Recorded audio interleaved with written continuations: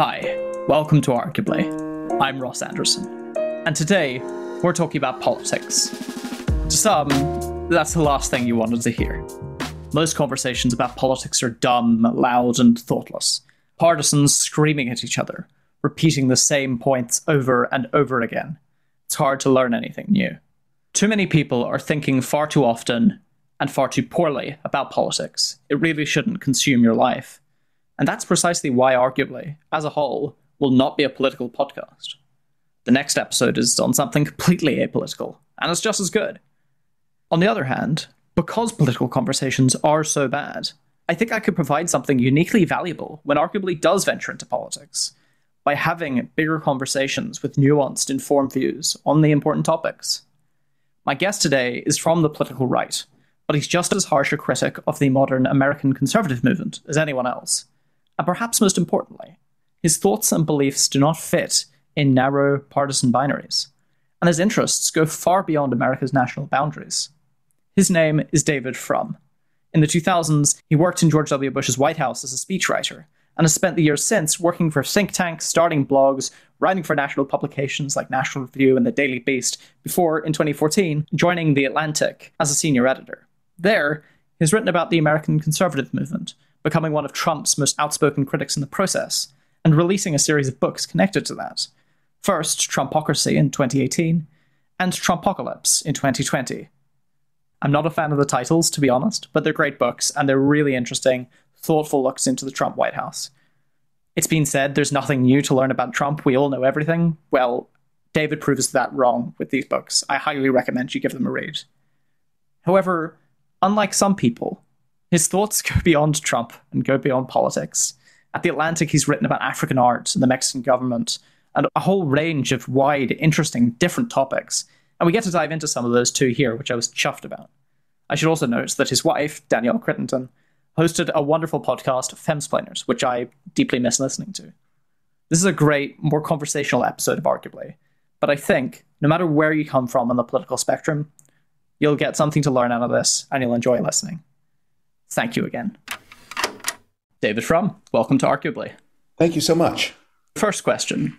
How likely do you think it is that Trump will ultimately win the Republican primary or the general? I put money on him winning in 2016, winning the general, but I'm not convinced the odds are anywhere near the same again.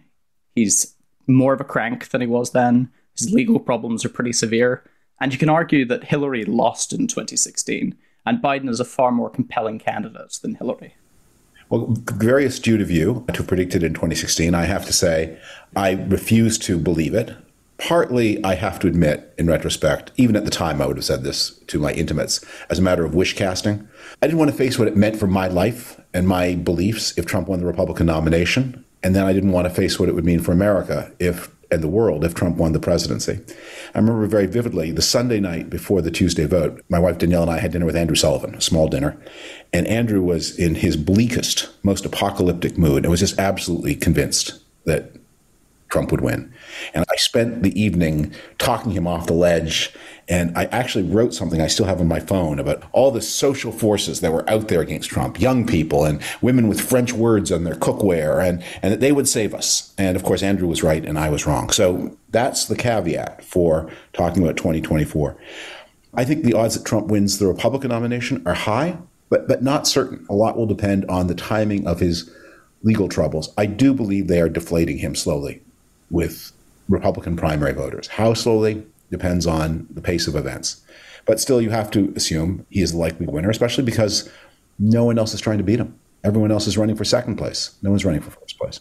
None of the Republicans are. Not even DeSantis, who routinely proves himself afraid of Trump. And Republicans smell fear and don't like it. As for the general, I agree with you, though, that it's hard to imagine. Trump's or the Republican challenger's hope was that rising inflation would force the Federal Reserve or oblige the Federal Reserve to raise interest rates so high as to tip the country into recession. It looks like we're happily avoiding that fate. It's the summer of 23 and the U.S. economy looks strong. If an election deciding recession is to begin, it has to begin within the next very few months. And it doesn't look like that's coming. And that's good news for the incumbent. So those are my predictions about the future, limited as they are, and with the caveat about how wrong I was in 2016. The legal one's interesting because the sort of Teflon Don syndrome, I think, has people scared to predict anything. But the Georgia case looks pretty rock solid. My only trepidation is I don't necessarily think inflation is the big concern for Biden. Mine would be a health scare. I think that Trump doesn't seem old in the way that Biden does. Yeah. I think Trump loses if Georgia is really bad. I think you're absolutely right, deflating attention.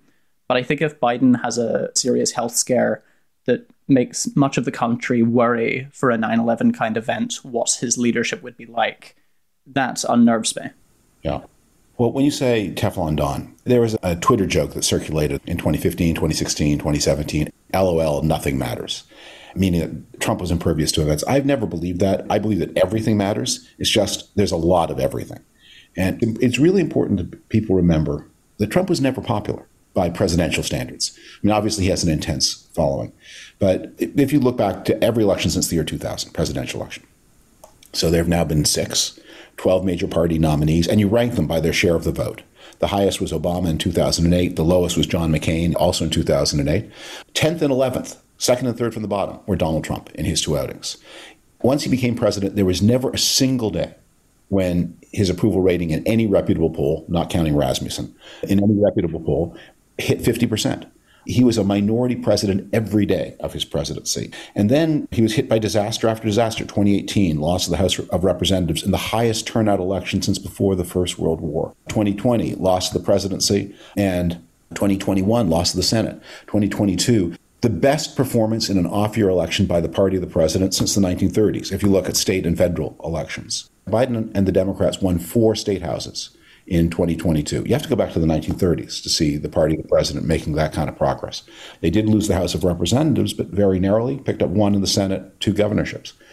So Trump begins with these besetting weaknesses. I take your point about Biden's health. It is alarming.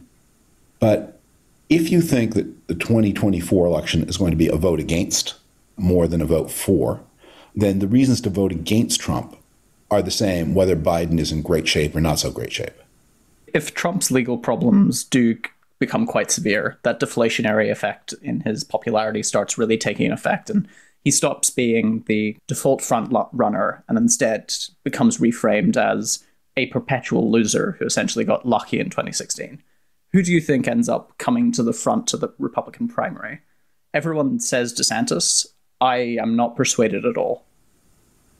Yeah, well, time's running out for a Tim Scott or a Brian Kemp. And as a would-be leader of a party, there is an affirmative case that you have to make. In a general election, you can make a negative case. And that's what Biden made in 2020, which is, don't compare me to the almighty, compare me to the alternative. But a primary election is not a two-way choice. And so people need to make affirmative cases for themselves. And it has been staggering how Ron DeSantis has made the dumbest and worst possible case for himself. I mean, if you are on Breitbart in the comments 6 hours a day, he is singing your song. But to everybody else, I mean, it sounds like even if you sort of agree with him on some of these issues, they look small-minded. Original case for DeSantis, and the thing I wrote a piece in, I guess, 21 for The Atlantic about his chances. And the case I assumed he would make was, which is, during the pandemic, we had very little information. No one knew what was the right thing to do. Most states closed their schools. I opened the schools of Florida in August of 2020. I didn't know. I had to make a guess. I had to rely on instinct and gut, and that was the right call. And it was not cost-free. I'm not going to be blithe about the cost. The teachers were put at risk, and I'm sad about that. But we saved a generation of children in Florida. That's the case. You just say that over and over again. And then it goes to your judgment and your gut and your instinct and your priorities, and also your ability to make hard calls, but showing compassion where necessary, compassionate to the teachers. But in the end, I had to save the kids. And instead, he's on these crazy, tiny little vendettas of interest to nobody except the most hardcore few. And when he talks about what he did during COVID, he talks about the worst part. He surfaces his late arriving stupid opposition to vaccines. And by the way, the door he opened to not just COVID vaccine denial, but to true crackpots who want to bring back polio and measles. Instead of saying, I made a hard call, but it was the right call about the schools. Talk about the schools, that's where you live. And I think one of the things that's very hard for Republicans in general to remember, and conservative Republicans in particular to remember, is that the majority of the American electorate are women. So if you are talking to angry, male, elderly, cranky Fox viewers who are mostly male, you are missing who the voters are. And the women do not appreciate these vendettas. They really don't, even if they sort of agree with you about some of them. In investing, sometimes weird stuff happens, like GameStop, for instance. But when it happens, there's not a presumption that therefore investing is over. The fundamentals are gone. But I think that's often treated the way in politics. Something happens, Trump happens, this has changed forever. Could it be that we're completely wrong on forecasting for the Republican primary? Could it be that someone like Asa Hutchinson, who, if you go back to the fundamentals, is the strongest candidate, could that sort of candidate end up just sweeping right into the front? We revert back to normalcy because ultimately what matters is those ground fundamental things that have lasted for 100 years before Trump. I wish that were true. And I have a lot of regard for Asa Hutchinson. I was in the George W. Bush administration when he was drug administrator. I had a chance to operate with him a little bit. He's a very judicious and thoughtful person. And one of the things I very much salute about him is, as governor of Arkansas, the state where Walmart is headquartered, a major agricultural state, he has always understood that his state's prosperity and American prosperity depends on integration into world markets. And he is one of the few who still holds the flame for open trade. There's a book about Roman history called The Last Pagans of Rome, about the people who are still holding on to the old cults during the advent of Christianity. And I think there's a book to be written called The Last Free Traders of Washington, but he's one of them, and I salute him for that. Yes and no. So the fundamentals of politics are the fundamentals until they change. And I do think that one of the things that has happened, and not just in the United States, but around the developed world, is as societies become more prosperous, non-material aspects of politics become more and more important. So if you were voting in a country where men were allowed to vote in 1880 or 1890, you might trade your vote for a bag of coal, a turkey, maybe a government job. If you were casting your vote in 1950 in a developed country, you would trade your vote for a road or a bridge or a high school. But increasingly see today that voters don't seem to be motivated by non-material causes when they vote. So it's not surprising to me that as society changes, the fundamentals of the electoral system change. I mean, a lot of people talk about parties making decisions as if these were the old days, where there were a handful of party leaders who could do it. So you'll get, why doesn't Biden change Kamala Harris or someone who polled better? And the answer is, well, he can't. It doesn't work that way. It worked that way once upon a time. I can give you examples of when it did. I won't waste your time on the podcast now. But it doesn't work that way now. Because hundreds of thousands, if not millions of people have an important say over these kinds of internal changes that once interested 6, 8, 20 people. So candidates have new kinds of constraints and therefore new kinds of behaviors. You mentioned the parties. Jonah Goldberg has long made a point that he attributes the sort of rise of Trump largely to a failure of Republican Party leadership, that they've got very weak. And he thinks that one of the ways to get back to a sane politics would be to sort of get rid of the primary system and get back the smoky rooms. I'm not necessarily persuaded. If I look to the current Republican leadership, I think you would end up just having Trump instantly chosen as the candidate without any contest, and the people to follow would be very much in his wake.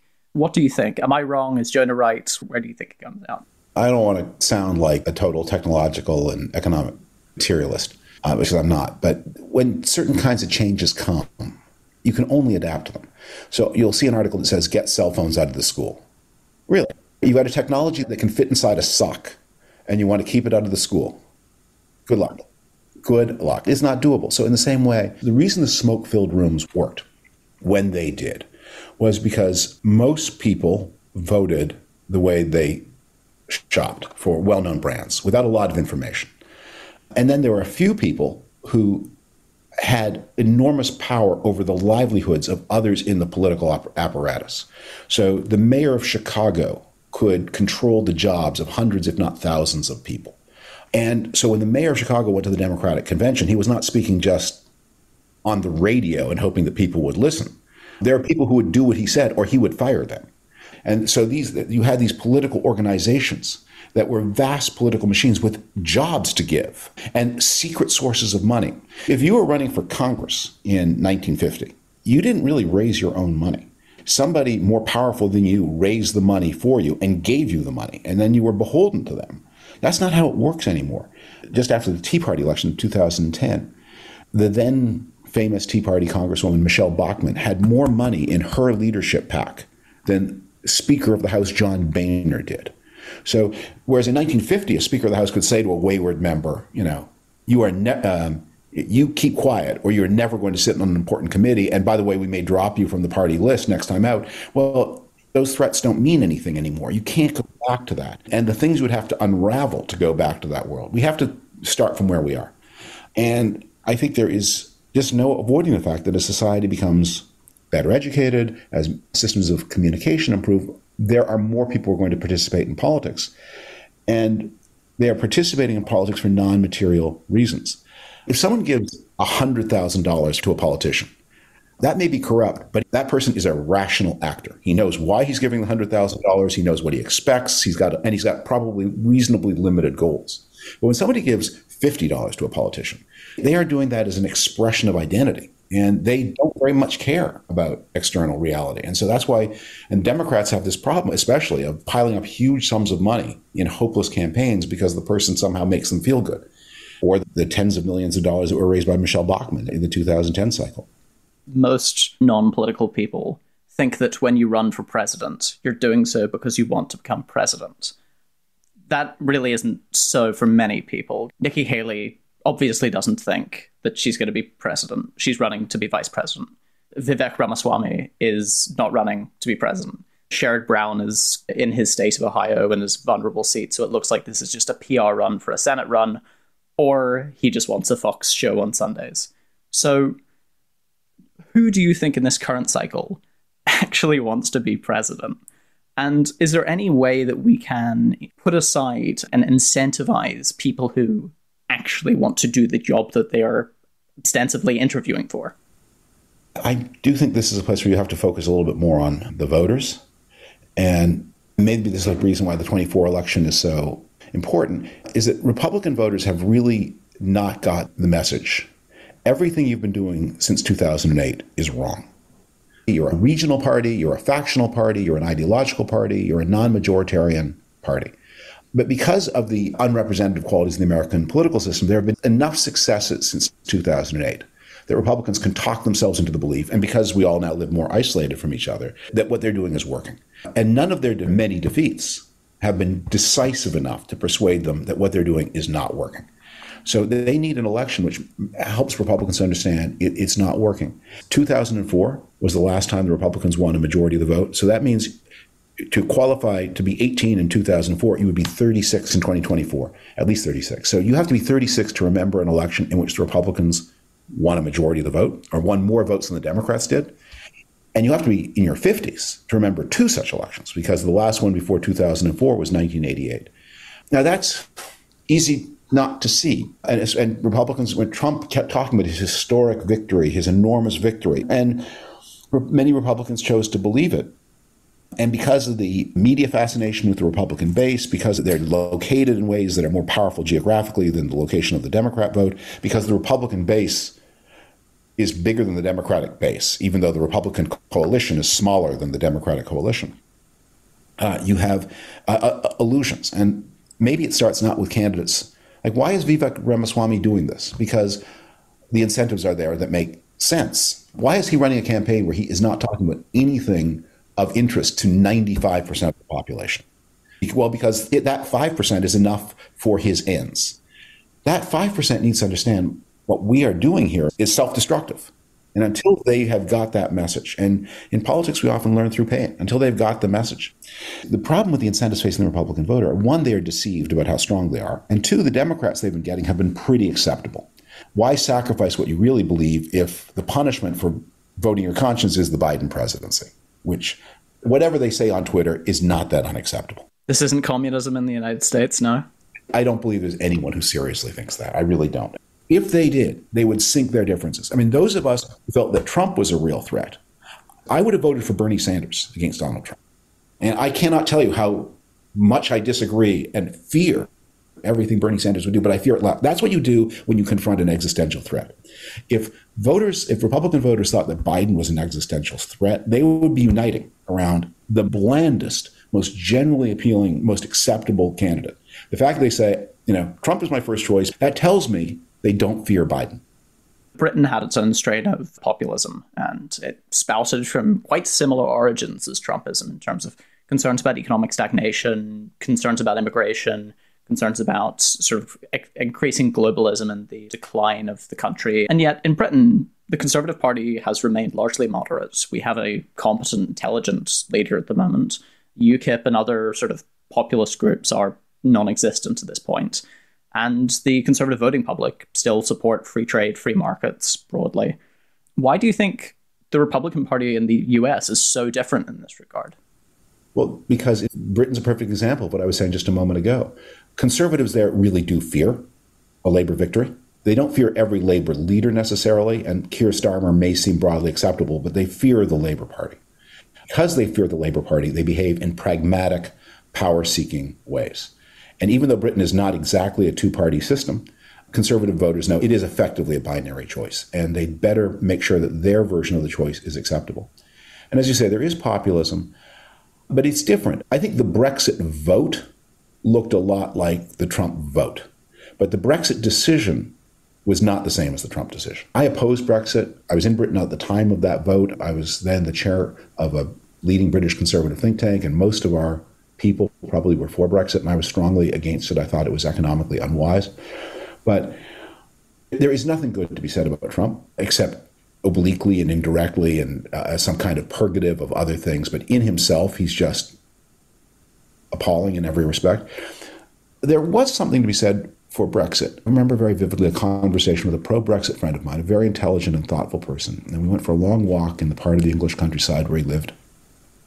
And we got onto a ridge, and he pointed out the lay of the fields below us, and in their strange, irregular shapes. Very pleasing, but very startling to a North American eye.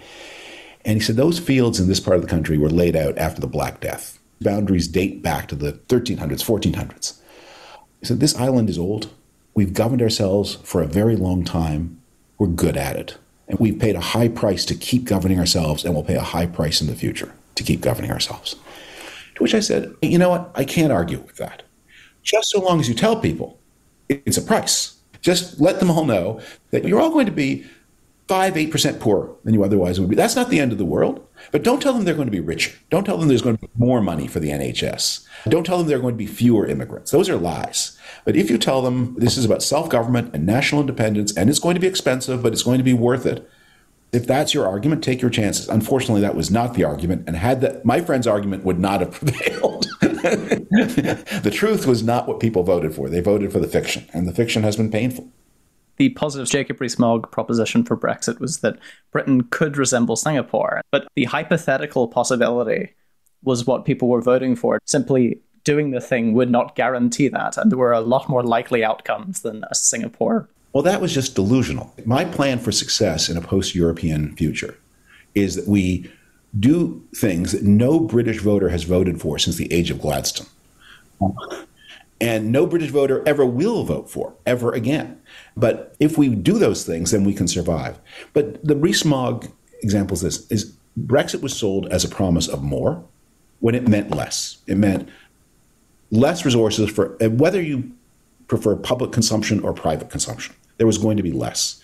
And Rees-Mogg said, if we have a lot less for public consumption, then there won't be so much less for private consumption. But there's still going to be less. That was the choice British voters needed to make. It meant less material benefit for greater national independence. That's your choice. And had British voters understood that choice, they would have said, in that case, we like material abundance. We like more resources for private consumption and also more resources for public consumption. And therefore, having our food labeling reviewed by a bureaucrat in Brussels, that's not so painful. While the vote looked the same, the issue was not. But in Britain, people do have strong affirmative political loyalties, and that makes them more responsible in their political choices.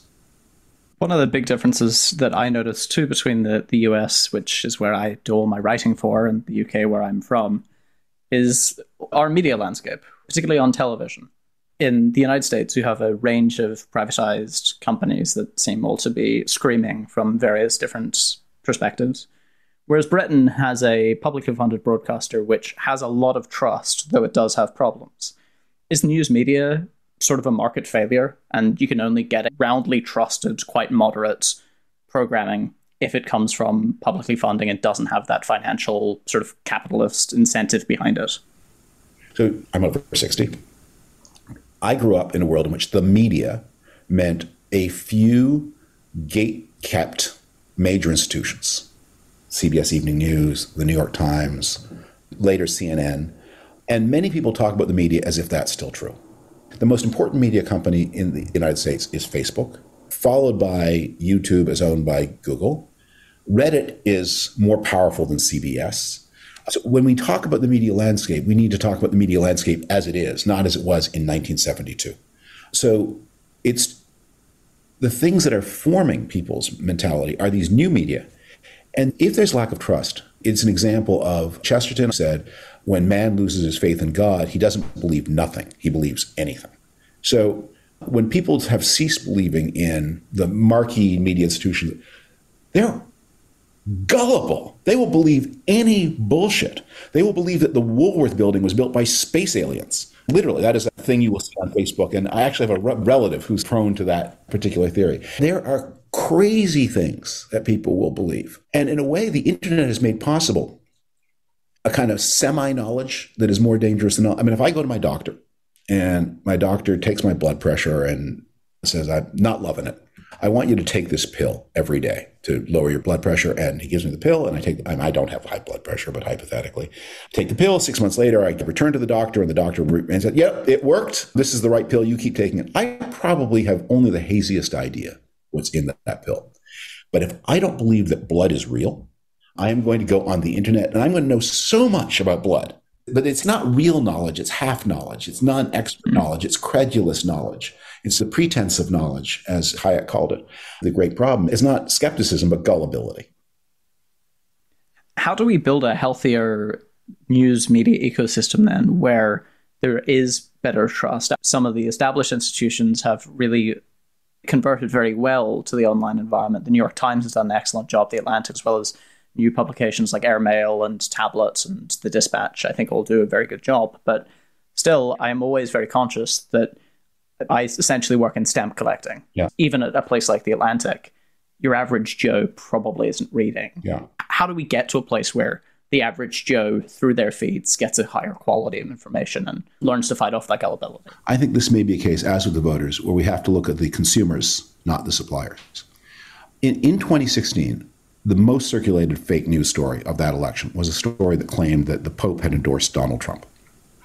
It appeared in some really weirdo sites in the spring of 2016, and then it vanished for a time and then reappeared. Somebody put together, at the time this was popular, you would create something that looked like a local TV site, WKRP Cincinnati, and there is no such thing actually. And knowing that the voters, the older, more credulous voters you wanted, the thing they still believed in was local TV, you made it look like a local TV news site. So there was the story the Pope had endorsed Donald Trump. Now, if you thought about it, I'm not a Catholic, and I'm not swayed by the Pope's endorsement. But if I were Catholic enough to be swayed by the Pope's endorsement, I would know first that this particular Pope had quarreled with Donald Trump and hated him and was not going to endorse him. And then I would also probably know that no Pope ever has endorsed a candidate for American president. Not John F. Kennedy, not Al Smith, not the first Catholic. None of them were endorsed by the Pope. So it was improbable. And at some level, the people who repeated the story and cared about it had to know that. But they chose not to. So a lot of our credulity is a choice. When people believe the dumb things they believe, they want to. So what is going to make a difference, I think, is new generations of media consumers who have better understanding and who, by the way, have seen their older relatives go crazy and know they don't want to be that lunatic uncle at the Thanksgiving table telling everybody the Woolworth building was built by space aliens.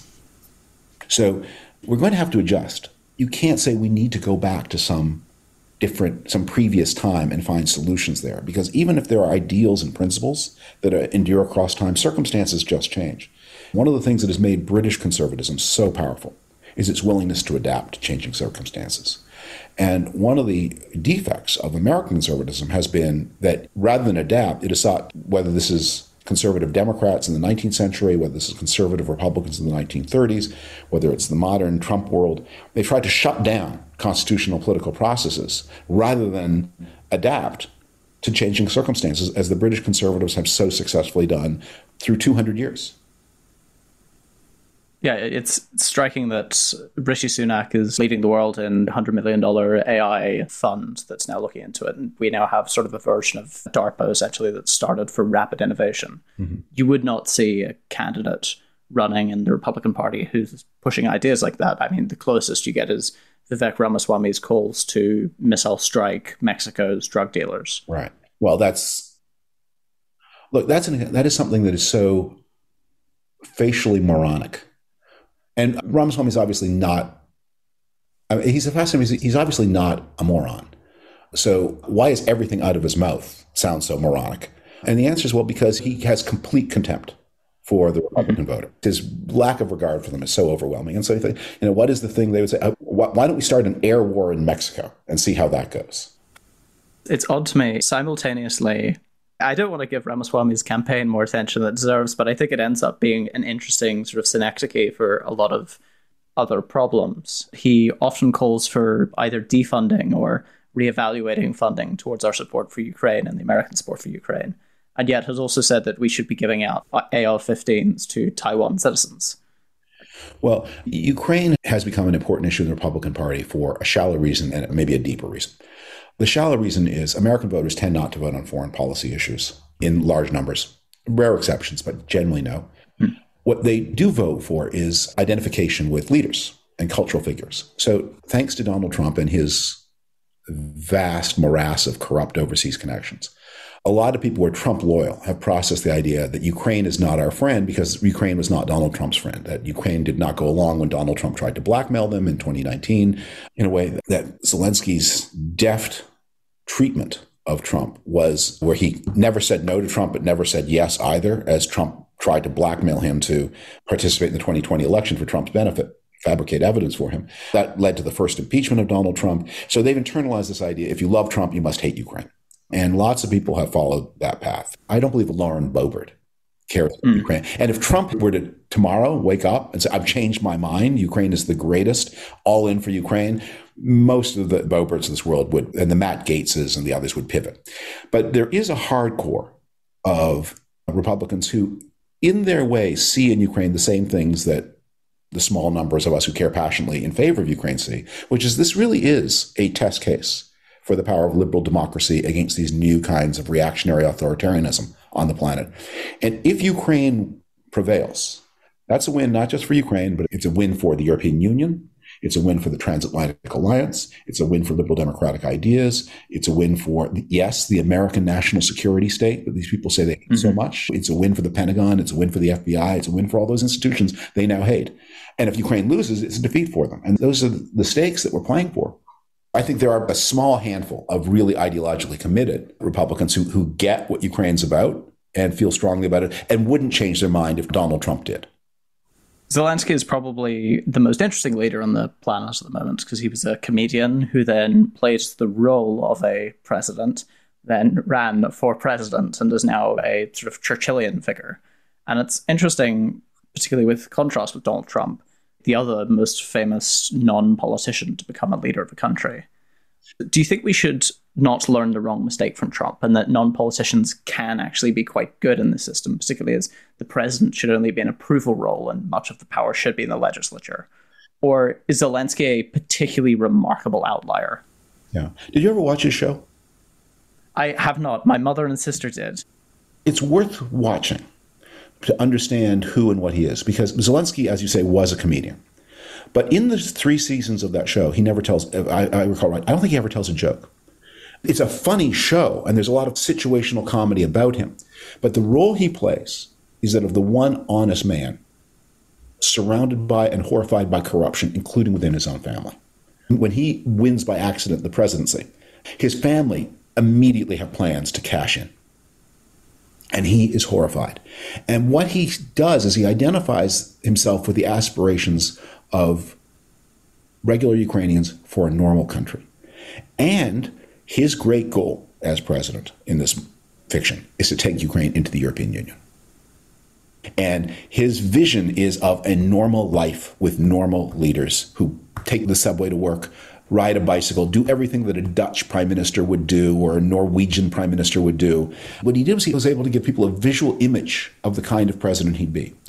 Now, in more normal times, he might have been defeated by the system because it turns out knowing how your job works is really an important asset to the job.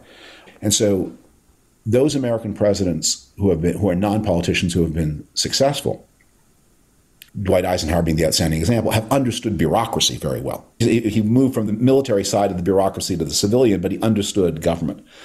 But in general, it hasn't worked. And even somebody like Herbert Hoover, who was, no one knew how to run a big organization more than Herbert Hoover. I don't think people understood what a colossal figure he was in the world of the 1920s.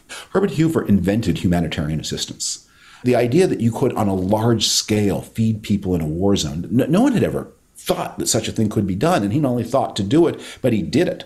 First in Belgium, then in Russia, and Russia in what we would now call Ukraine. And then as Secretary of Commerce, he organized the largest domestic disaster relief after a terrible hurricane in the 1920s. No one had ever thought that it was a federal responsibility to take care of hurricane victims. He, as Secretary of Commerce, with no real right to do it, organized hurricane relief.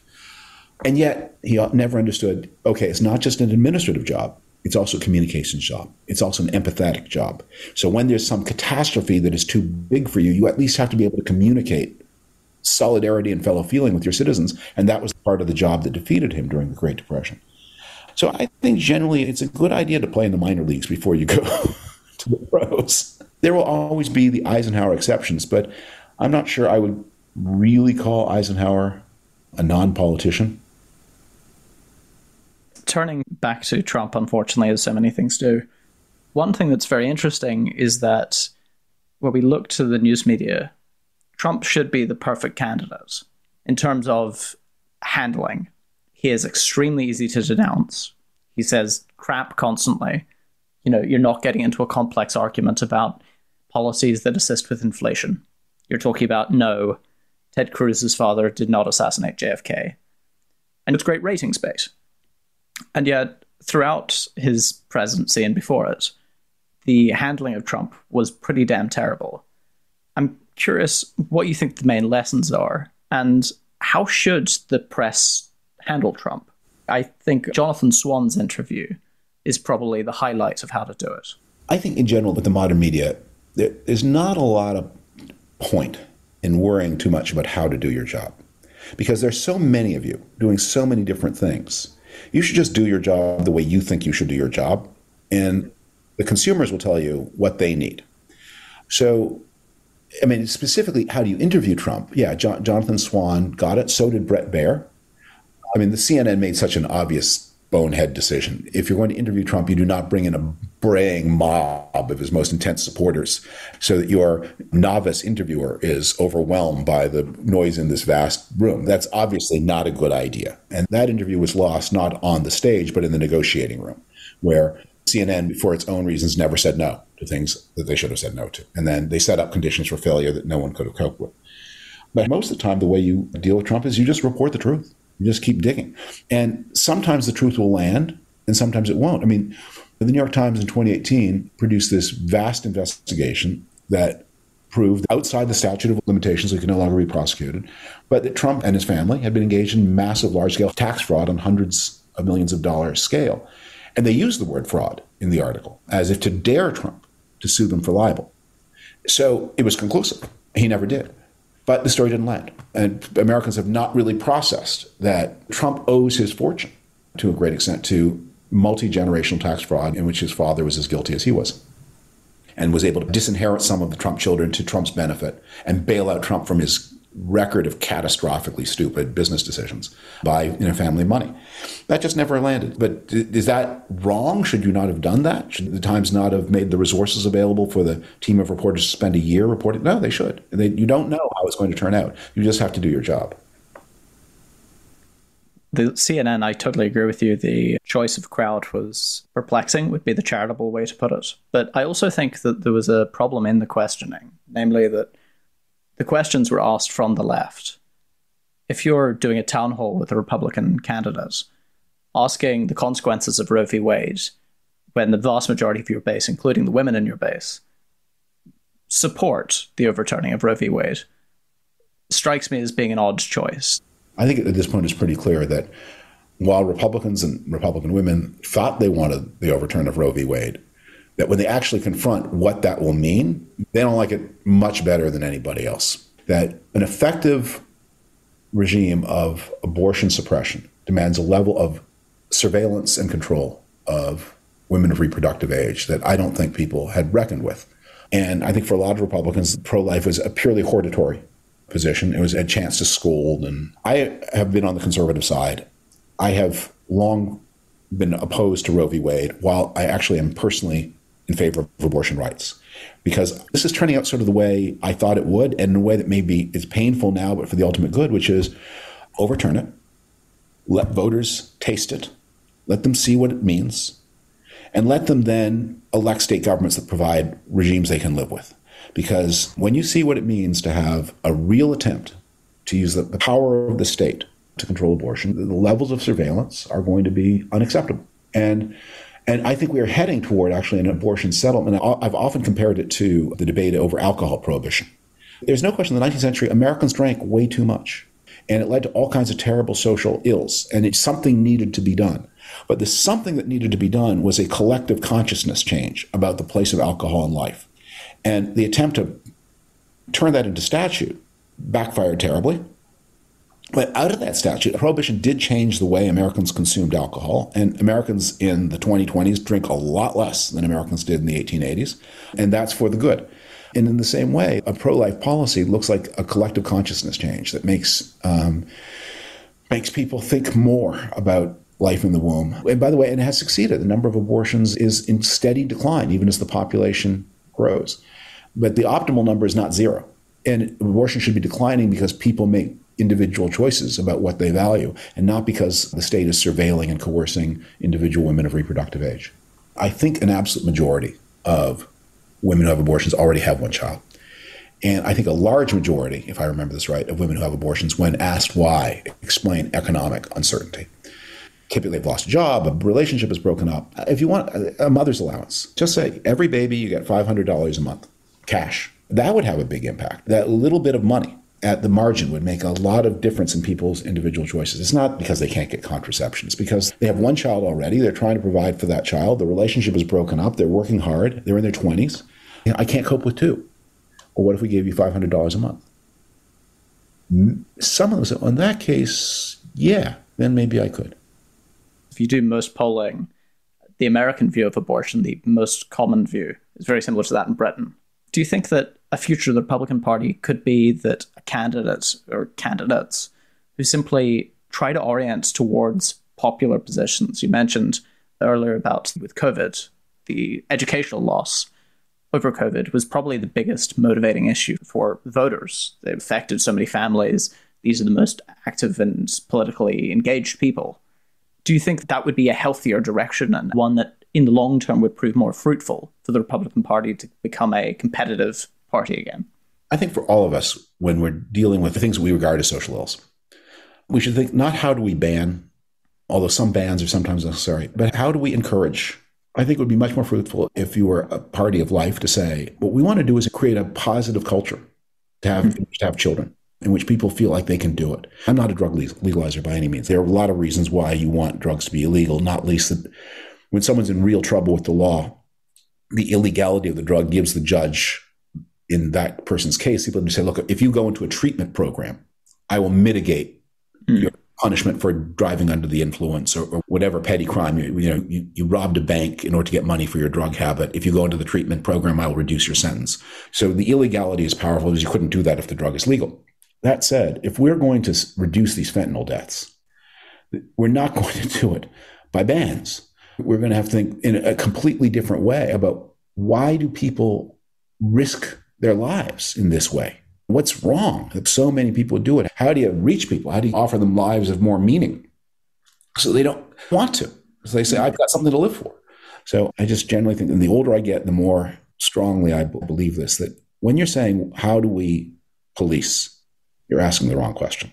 When I think about the big questions of American life, there's so much that is thrilling and exciting and admirable and even uniquely admirable about the American way of life. It's dynamism, it's creativity, it's entrepreneurship, the sense of confidence it gives ordinary people where people can say, you can't do that to me. I'm an American. I have rights. I know my rights. That is a wonderful spirit. And even other advanced democracies, people are a little bit more likely to eat their peas when their peas are put in front of them, whether they like peas or not. That's certainly true in Britain. It's true of my native Canada. So there's a lot to admire. But it's also true that this is a system that is very hard on the lowest two-thirds, certainly the lowest third of the population, but even the lowest two-thirds. And people live with unnecessary anxieties and dreads. The medical system is one example, but there's so many others. And I just think we're overdue for some real rounds of creative reform to give more people the chance to lead a life that seems meaningful to them. And the politics I'm interested in is, how do you do that? And I increasingly see that a lot of the most vexed things are problems on the way to solution. As abortionists, I think we are on our way, at last, having interrupted it for 50 years, to coming to an abortion consensus that America can live with. And it's going to proceed because of the kicking the Republican Party is going to take on the abortion issue. We saw that in 22. I think they're heading for another in 24. There may be more to come before politicians get the message, stop telling people what is going to be prohibited, and start thinking about how natalism can be encouraged. And I think many other hot-button issues, I see the same possibility. In one of Evelyn Waugh's war novels, there's a scene where two men are sitting on the beach sharing a bottle of wine, and one says to the other, "If you were challenged to a duel, what would you do?" The man is asked, say, "Don't be an ass. I would never do it." Right. But if we lived 150 years ago and someone challenged us for a duel, we'd have to do it. Well, I suppose. So there must have been some point in between when you didn't know. And I think a lot of life is about that. We're at a moment in between when we're not going to fight duels. That's dumb. But it's not yet something you can just refuse with dismissal and the person who asks you feels like a fool. There's a moment of uncertainty, and we're at one of those. My biggest trepidation about looking into the future post the current party system is the Ross Perot problem, which is in the 90s, you have a compelling third party who gets a lot of success, gets a large percentage of the vote. And what happens is the existing party ends up cannibalizing the new idea, takes some of them, and status quo resumes. I see that with no labels at the moment. I don't believe in third parties at all. My response to every third party idea is Theodore Roosevelt, who was the most popular politician in American history to that point. He got in 1904 a larger share of the vote than Ulysses Grant got in either of his two elections, the general who saved the Union. Certainly more of the vote than Lincoln got in 1860. So he was the most popular president ever to date in 1904. He tried a third-party run, and it didn't work. So if someone who actually has been president for 7 years and won the biggest landslide in history to that point, if he can't do it, you can't do it. And all that Ross Perot, in retrospect, tells me is that the Republican coalition that was dominant from 1968 to 1988 was about to crack apart. And Perot was the release of the more vociferous elements in the Republican Party. And that election was the last moment. 1988 was the last moment in which the Republican Party was the majority party at the presidential level. And he may have been both the cause, but also the symptom of the crack-up of the Republican majority that has never been put back together again. But most third-party runs are expressions of something. Most of the third parties in American history have been ways where something that was not captured by, like in the 19th century, the late 19th century is the golden age of third parties. And the basic problem then is after the end of the Civil War, the United States goes back on metallic money, gold and silver, at the pre-war price level. And that means everybody's wages get squeezed and everybody's debts get boosted. And people are intensely unhappy about this. And neither of the two parties is really willing to engage with the great post-Civil War deflation. And so that energy goes to third parties that offer one or another more or less intelligent solution to that problem. And it keeps going until in 1896, you get William Jennings Bryan saying maybe the answer is non-metallic money. And he identifies the Democrats now with that cause. Most of the time, the Republicans are now the dominant party again from 1896 to 1928. But the Democrats have identified a resource. We need to break the back of chronic deflation. We are the anti-deflation party. And that then is the foundation of their success in the Great Depression, the worst deflationary experience yet. And there are the prohibition parties and women's suffrage parties and abolition parties. They're talking about something outside the party system. So when you're looking at third parties today, say, what's not being talked about?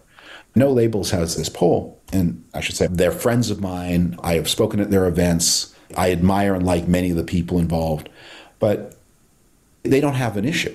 And they have this poll that says, which do you prefer, Biden, Trump, or a moderate independent? That's like me asking you, what would you like for dinner? Chicken, fish, or something you'd like better? I don't know. I like chicken. I don't like fish. But something I'd like better, yeah. And then I say, okay, well, the something you'd like better is tofu. Well, no, then in that case, I'll have the chicken. But obviously, I mean, I'm amazed that they didn't get more people like Trump, Biden, or somebody I'd like better. You know, I think I'm going with somebody I'd like better. So worryingly low results for somebody I'd like better for only, what was it, like 47% or something like that? Yeah, well, because there's a lot of people thinking, I bet it's tofu. I don't think I'm getting something I like better than chicken or fish. I think it's probably going to be tofu. If we look back to the 19th century and think about it with the modern Republican Party, what do you think is the crisis that could force this thing into changing and evolving and becoming something new? Is it sort of a 10-year late acknowledgement of the 2012 autopsy and they go, actually, that was kind of right, and we are just having catastrophic losses we need to change? Or is it going to be a national economic factor? When you've had these shocks, it tends to be something you cannot predict. Where are the moments when the American party system has really been reshaped? Through the first half of the 19th century, the Democrats are the dominant party, the Whigs are the weaker party. Dred Scott wrecks the Whigs, but also challenges the Democrats, and the cards get reshuffled and eventually get the Republican Party as a challenger. Then after the Civil War, the Republicans make the fateful decision to go back on gold and silver at pre-war prices. They cause this 25-year depression. With there are moments when the economy improves, but basically endless downward pressure on wages, endless upward pressure on debts. And the shock there is massive gold discoveries in the late 1890s in Australia and South Africa and Canada that make the gold system less oppressive to ordinary people and make the Republican Party, who had defended gold, look good. And they then become the dominant party until the Great Depression. That makes the Democrats the dominant party until the great crime wave of the 1960s and 70s. That makes the Republicans the dominant party until the end of the Cold War. The system since the end of the Cold War has looked a lot like the 1880s. You have a string from 1876 to 1896 where you have 5 elections in a row where neither party clears 50% of the vote. And the period from the end of the Cold War to now looks like that. But I think Trump is recasting the party system. So what you're basically seeing is people with more education moving into the Democratic coalition, and more recent immigrants moving into the Republican coalition. The people with more education are attracted by the Democrats' more liberal social values. The more recent immigrants are confronting the negative consequences, higher crime, urban disorder of those liberal social values, and are moving to the Republicans in rejection. And we'll see how that works itself out. I thought Trump would be the massive shock. He's been a shock, but not a big enough one to really recast. But I think it's going to look different. And I think one of the things the Democrats don't understand is that their message is not very attractive to the most recent immigrants of this country. And they think it should be because they celebrate the most recent immigrants. But the most recent immigrants themselves say what we want are vagrants off the streets, cops on the beat, and we want safety in our shops and places of business. You had a famous tweet where you said something to the effect of, if liberals don't enforce borders, fascists will. People want security, and most people can't afford to provide that security for themselves. So they want the state to do it for them. And if the state won't, they will get someone who will. After the break, quick questions with David Frum. Quick questions. First, what's the biggest misconception about working in the White House? Gosh. Well, I don't know if this is still true. The biggest misconception that I confronted was the idea that the White House is buzzing with the most advanced technology. When I was there was a popular show, The West Wing, and the White House and the West Wing was just such a gleaming place. And meanwhile, when I was there, it was only the president's personal secretary who had a flat screen computer monitor, and everybody else, at a time when flat screen computer monitors were ubiquitous in private offices, we all had the last of those big, bulky PC monitors. We had pagers when other people had already got cell phones. So that was one. It's maybe different for the military people, but on the civilian side, it was always you were dealing with the technology of 5 years before. Would America be a more healthy country if it were more religious, or is the religious intensity of politics responsible for this problem? If America were more religious in the way the founders of religion want religion, if America and Americans worked harder to do justice, love mercy, and walk humbly with God, that would be better. If religion means sectarianism and thinking yourself better than your neighbor and persecuting, then obviously it's bad. What did you think of the film Vice? I didn't watch it. I watched the trailer and was struck by the uncanniness of the impersonation of Dick Cheney. But I'll tell you, if the premise of your movie is that George Bush was a weak-minded person, then you've got a bad premise. What Cheney's power in the first Bush term came out is George W. Bush revered his father, thought his father had been a great president, and thought his father's presidency had been doomed because the father overemphasized foreign policy at the expense of domestic policy in the first term. And he was determined not to repeat that mistake. So his plan for his first term was that the presidency would be about education, healthcare, certain kinds of cultural issues, restoring cultural responsibilities, he often said, and then he would delegate a lot of the foreign policy work, most of which he believed could be postponed until the second term, to a vice president with great foreign policy expertise who would keep things quiet while he worked on the domestic portfolio. 9/11 upset all of those expectations. Oh, he also thought his most important foreign policy issue was going to be consolidating democracy in Mexico, because Mexico had a democratic transition in the 1990s and 2000 that he was very excited about. And that, for him, was the thing. He was going to do Mexico. The other portfolios would be left to Cheney, and then it would be quiet until the second term when he would pay more attention to foreign policy. That's the context for the power of Cheney in those early years. How will history remember Henry Kissinger? There's a fantastic book about Henry Kissinger that I strongly recommend to people who want to denigrate him, by Barry Guin, called The Inevitability of Tragedy. Kissinger was formed by the experience of exile from his native Germany. He had a very dark view of the world. And as a result of that, he often misunderstood the world.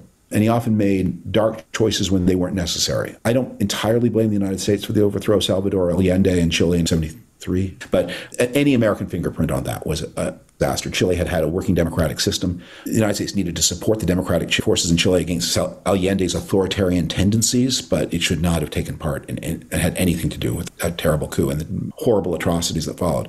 Kissinger bet wrong on the Bangladesh war, where he supported Pakistan's terrible atrocities. That was really driven more by Nixon than by Kissinger, but Kissinger enabled it and didn't speak up. And there are other similar things.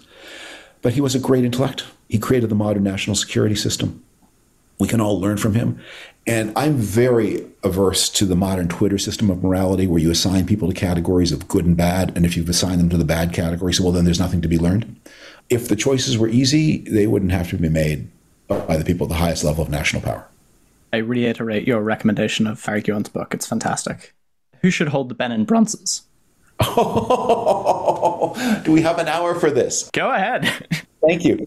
So I wrote a big story for The Atlantic about these famous artworks from Africa. And I've got a sequel that is in the works that brings the story up to date, which I recommend to people. It will probably be out at about the same time as this podcast is released, so I hope people will go see that. This goes back to my belief about don't assign things to categories of good and bad and then say there's nothing to be learned. It's a hard problem. I think the solution I would recommend is it may be that someday they do go back to a Nigeria that can build proper museums and display them properly, but that Nigeria is not now. And these artworks are 400, 500 years old. There is nothing wrong with postponing decisions about them for another 30 or 40 years. Are you optimistic about the future of Mexico? Generally, I don't answer questions about optimism and pessimism because they imply a view of the future as something you can make statements about rather than something you can form. So the future of Mexico is very much up for grabs right now. It's something I care a lot about. I've made my first trip to Mexico as a boy in 1966 or 67. I've been there 40 or 50. I don't speak the language, unfortunately, but I've been there a lot. I have friends there. And I think its potential is so at the tip of one's tongue. You can taste it. If the Mexican economy, from the time NAFTA was signed in 1994 to now had grown at 1/4 the pace of China's economy. Mexico today would be as wealthy as a southern European state like Portugal or Italy. And if it had grown at half the pace, it would be as wealthy as the southwestern or southeastern United States. What would that world be like if you had a Mexico that was as easy a neighbor as Canada is? That would be a transformative thing. So we have to make that true. And so it's not something just to make a statement about it. It's something we can, and Americans have limited ability to help, but to the extent they can, they should. And so when I hear people saying things like, well, what we need is to launch rockets in Mexico. It's stupid on its own face because, well, what happens when the people at whom you've shot the rockets, what happens if some of them survive and then strike back at you? You'll have cartel violence. They'll be blowing up car bombs in the streets of Houston. Is that a good solution? You want to re-import the kind of narcos terrorism you saw in Colombia into the United States? Because that's what you're asking for. But we can make it better. And I think the goal we should be working for is a Mexico that looks like Portugal and has the same standard of living and where Americans and Mexicans are comfortable with each other. Which country do you enjoy visiting the most? Oh, I do love visiting Mexico. I do. It's so endlessly interesting. Canada's my native land, so it doesn't exactly feel like a visit. And I've spent so much of my life reading and thinking about Britain that it too feels like home when I go there. Has the war in Ukraine strengthened or weakened the state of Europe? Enormously strengthened, and more strengthening is yet to come. Europe has discovered potentiality in itself. It's discovered that an instrument like the European Central Bank is a financial superpower. And when the European Central Bank and the Federal Reserve cooperate with the Bank of England and the Bank of Japan as smaller but important partners too, the power of that is remarkable. And I think Ukraine has reminded Europeans that, look, the European Union is mostly boring and a lot of paperwork and a lot of administrative rigmarole. And it doesn't feel very romantic. And then you watch people fighting and dying for the right to be part of it. And you say, you know what, back of it all, there is still something that can inspire people.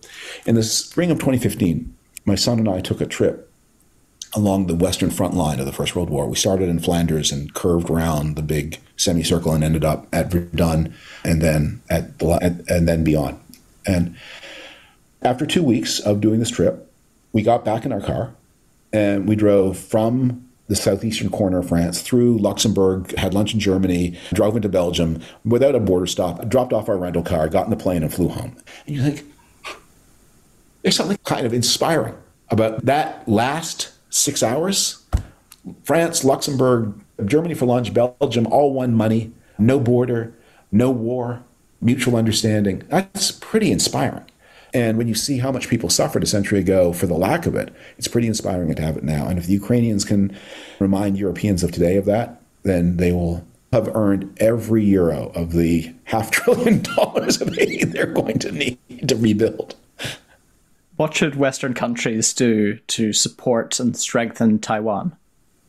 I think one of the most important things that has been done is something that has happened already, is to make it clear that we don't abandon friends like Ukraine, even if they're not embedded in formal alliance structures. I also think we need to understand the limits of our goal. I mean, Taiwan and China are part of a cultural zone, and they are going to find ways of accommodation one with another. And one of the things that has been true until recently about the Chinese political leadership is they are much better risk calculators than the Russian leaders have been. They are nasty pieces of work in their own way. Don't misunderstand that. But they just have been much more circumspect. And the goal of policy should be to encourage that circumspection and to say, no one says that someday these two entities may not be reunited if the people of Taiwan agree. And by the way, you could attract them. If China reforms in a more liberal way, Taiwan may be the first to say, yeah, we want in. But don't use violence, because that is bad for everybody. Was Nixon wrong to open relations with China?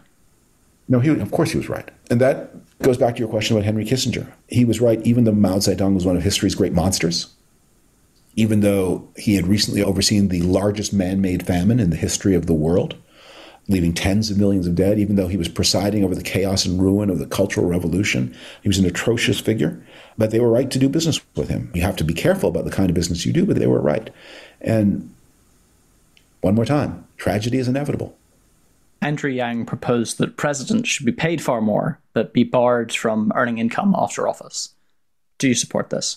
I think that's a great idea. But even more, I would say, just generally, one of the things I hope the Supreme Court scandal teaches us is those guys need to be paid enough to pay for their own vacations and pay for their own vacations that are not too dissimilar from the kinds of vacations that their classmates at law school are going on. So yeah, I think the idea of paying a Supreme Court judge $1 million a year for a fixed 19-year term, and then saying once you come off the court, you get the same $1 million pension, but you may not do anything else for pay. You want to teach, you teach.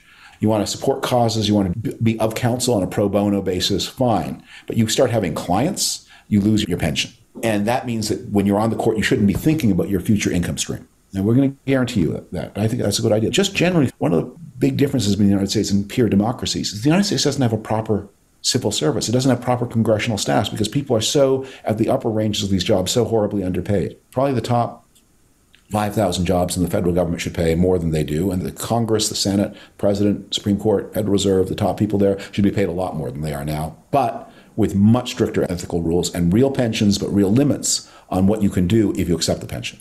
One more reform while I'm at it is that everyone who accepts Secret Service protection should publish their tax returns. It's astonishing to me that Trump put his children in jobs in the White House. We all thought that was illegal. Probably is illegal. But if they accepted Secret Service protection, we want to see Jared and Ivanka's tax returns. Thank you very much. Is J.D. Vance completely insincere? I think it's very hard to be completely insincere for any human being, except maybe Iago. If the brain thinks one thing and the mouth says another, eventually those come in harmony for most people. Conscious, sustained hypocrisy requires too much discipline. So eventually the brain starts to believe the things that the mouth says. But will J.D. Vance change? Yes. I knew him well, as the premise of your question, at one point. I wouldn't say we were friends, but we were friendly. He published on my website under a pseudonym, which I honored until he himself broke that pseudonym. I have a lot of respect for him. I think he's a man of great gifts. I'm sorrow to see his present incarnation, but I don't think it's his last incarnation because I think circumstances will change, and he will once again change with them. Why does Trump continue to support the vaccine, even though most of his base opposes it? I don't know. It may be because some part of his brain recognizes it's about the only accomplishment he's got. It may be because, as Jonathan Chait said, Trump is a snob who hates his followers, and he understands that this is a stupid person thing to think, and he doesn't want to look and sound like a stupid person. It may be because of his fears of disease and mortality. I remember someone who worked closely with Trump once said to me about him, he's totally alone and he's terrified of death. And maybe that terror of death makes him unwilling to speak ill of modern medicine. I don't know. Why doesn't RFK Jr. run as a Republican? Because the people who are promoting and supporting him don't find that useful. He's obviously a person of strong will, but not of strong intellect. And I think he has been manipulated here and deployed for a particular purpose. I'm not sure it will work out. The people who are behind him are not geniuses either. I'm not sure it's going to work the way they want it to. His strength in the polls, it's all misplaced name recognition. I think, well, Democrats at some level know that RFK Jr. is not the same as RFK. They don't have that sorting out RFK Jr. and JFK Jr., whom they liked, and JFK and RFK. It's blurry. But it will all get better known, and his support in the Democratic primaries will collapse. And I don't know that anyone's going to be talking about him by this time 4 months from now. Which contemporary politician would make the best president? Oh, well, it depends what you mean by contemporary, but I still burn incense at the altar of Mitt Romney, and man of character, intelligence, managerial ability. And I think he would have made a fantastic president. Was Chris Litch good for CNN? Obviously not, but I'm not sure that there's a solution to the problem of CNN. CNN's core problem is that it's got a business model that depends on viewership by people who turn on TV at fixed hours as their primary source of information about what is going on in the world. And that is a finite and dwindling resource of people. I mean, I'm pretty old. When something happens in the world, I don't have any impulse to turn on CNN to find out about it. Maybe if I were 10 years older, I never know, oh, it's 7 o'clock. It must be time for whoever's on at 7 o'clock. Don't watch TV that way. And that's their business model. So they are pulled to an older and older and therefore more and more conservative audience. And they can never outcompete that audience with Fox because in the DNA of CNN is the belief the managers and producers are the stars, not the on-air talent. So their on-air talent is always a little Wonder Bready. And meanwhile, on Fox, they're serving spicy jalapeno poppers. And so the older audience wants the spicy jalapeno poppers and not the Wonder Bread. Will Tucker Carlson fade into obscurity? Yes. Yes, I think he was ultimately punished for believing that as much as Fox allows for more scope for on-air personality, his offense was thinking he was bigger than the brand. The brand sought to teach him otherwise, and I think they will succeed in teaching him otherwise. I also think he's going to discover, as so many people on these new platforms have discovered, is once you sign up for a platform where you're rewarded for intensive loyalty, for a few people watching hours and hours, you end up either being super specialized. I'm sure gardening YouTubers are not crazy people. There are people on YouTube right now, hugely famous in the gardening world, and people watch all of their videos. So you either need a very niche specialty, or you talk to crazy people who feel themselves rightly not spoken to by mainstream media. And this is a thing you're going to have to worry about in this podcast, because many of the people who don't start off crazy in the podcast world become crazy because the audience who will listen to David Frum and you and blather on for hours and hours as we're doing, I hope they're not crazy, but the people who do that tend to have unusual views. I've made part of my professional career studying this, so I'm hoping to avoid it. This is an experiment to see if I go wild. You wrote the definitive article about Dave Rubin. I think I said about that. If Dave Rubin had been 30 years older, he would have been a very successful game show host. He's good looking, he's charming, he has natural appeal. He doesn't have strong beliefs of any kind. He just wants to be on TV and be liked. And he'd be right now clapping as people win refrigerators if he had been 30 years older. Instead, he's promoting vaccine denial and whatever crazy thing is on his mind. I don't know if he's yet at the Woolworth building was built by space aliens, but there are not a lot of barriers between him and that. I'll ask him. Which top-tier publication do you regularly read but think is underappreciated and underread? I'm a huge reader of the Financial Times. I don't know if it's underappreciated, but it tends to do not as well in the United States as the Wall Street Journal does. But the Wall Street Journal is so America-focused, and you need to be focused on the rest of the world. Do people appreciate The Atlantic enough? I don't think so. They should appreciate it more. I think also we all need to make more time in our lives for books. That may be the medium, because they're just things, however exhaustive you are for journalism. There are a lot of things that take 800 words that could be tweets, but there are a lot of things that take 8,000 words that really would benefit from 80. Final 3 questions. What book would you recommend that most listeners will not have read or perhaps even have heard of?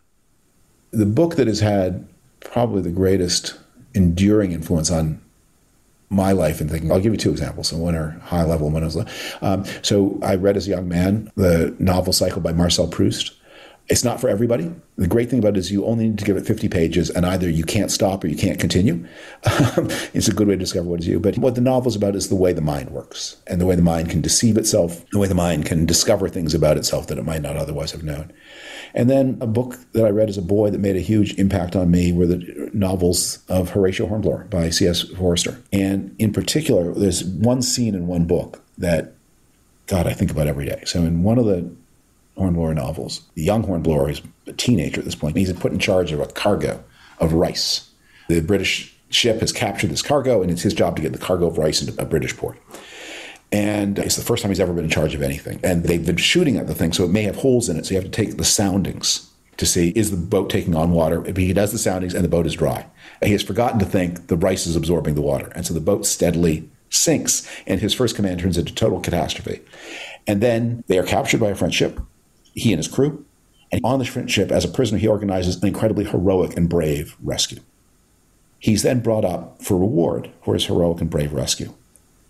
And he's offered promotion and all kinds of things. But he knows the only reason that he was in a position to do the heroic and brave rescue was because of his own inexcusable prior fuck-up. And in a world in which no one is going to know and no one does this, he insists that the heroic and brave rescue was an accident. He was just the beneficiary of luck. He refuses the reward because he knows he has avoided the punishment he deserves. So he cannot accept the reward that he only deserves because of the thing he's not going to be punished for. And I think about that story probably every day. Who is the most important person most listeners want to know about? Most important person on earth? However you want to take that question. That's an impossible question. The most important person to me or the most important person to the listener? I don't know that I can even cope with that question. But I would say if you want some answer that might be useful to people, intimate connections are the most important things in your life, and go build them. Spouses, children, parents, friends. There's a line in a Robert Frost poem, a home is where when you go there, they have to take you in. You need that. And if you don't have that, go get it. Final question. Where can people find you and what are you currently working on? People can find me at The Atlantic. They can find me on Twitter. They can find me on this podcast. And what I'm currently working on, I've just finished. We're going through the copy editing, an update on my Benin Bronze story. And I'm working on a stack of books here. My next story for The Atlantic, which is an update on recent scholarship on Woodrow Wilson, who is one of the most reviled people on left and right now, catastrophic collapse of reputation. And I'm going to talk about why that catastrophic collapse happened and whether it's fair and what we can do about it. And the last thing I'm working on, to put in a commercial for myself, is a memoir. Here's draft 1 that I'm going to review this summer, reread, and decide whether it needs to be fixed, challenged, whether it should be, and decide whether it needs to be fixed, challenged, whether it should be published in my lifetime or afterwards. It's not a personal memoir. It's a lifetime in the conservative movement. And those are my projects. David Frum, thank you so much for speaking with us. Thank you. Thank you for listening. If you like the podcast, please share it with your friends and family and give us a 5-star review on Apple Podcasts.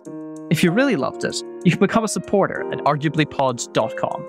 For just £5 a month or £50 a year, you'll get access to new episodes a week early, participate in our Q&A episodes, and join the comment section. You can follow the podcast at arguably_pod on Twitter or arguablypod on Instagram, and you can follow myself everywhere where people are followed at @thatrosschat. Thank you again.